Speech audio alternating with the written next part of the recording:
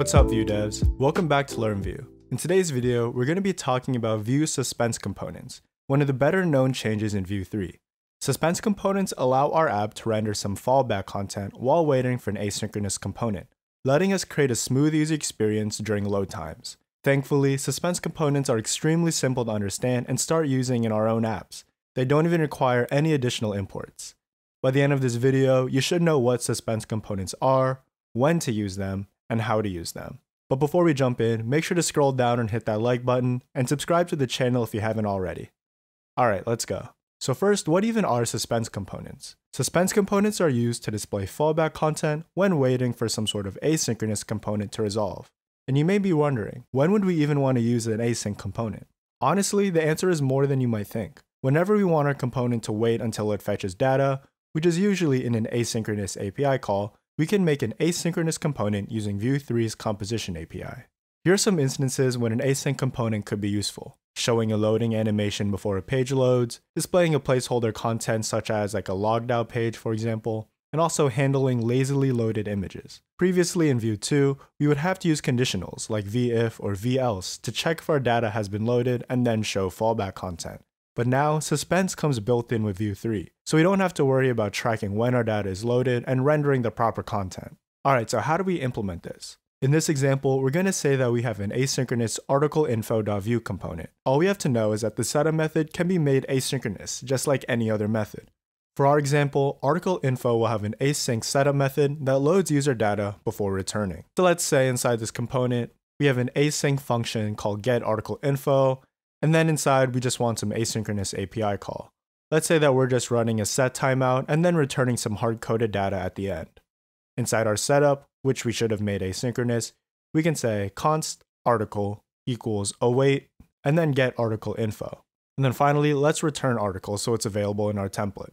And then in our template, let's just print out article so we have something there.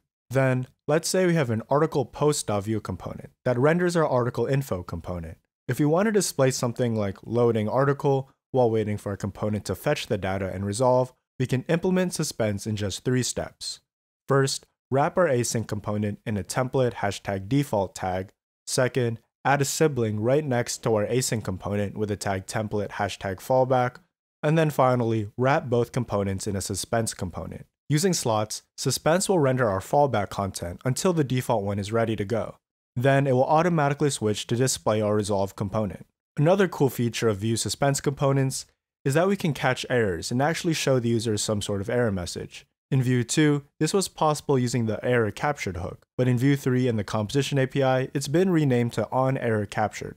Regardless of what it's called, this hook runs when an error from any child component is captured, and we can use this with Suspense to render an error if something goes wrong. So let's say in our setup method, we'll import ref from Vue, and we'll say const error message equals ref, and then we'll set the default value to null. Then we also want to import onErrorCaptured from Vue, and whenever this hook is detected, we just want to set error message.value to something went wrong.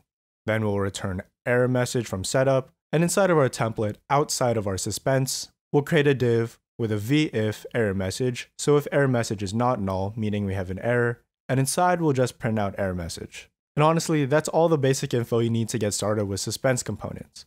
Suspense is just one way that Vue makes it super easy for developers to tackle common problems.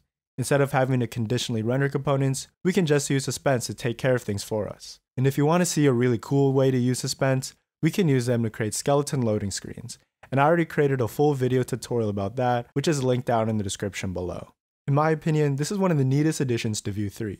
And now you should be a little more familiar with the basics of Suspense components. But that's all for this video. As always, leave any questions down below and like and subscribe for more Vue content.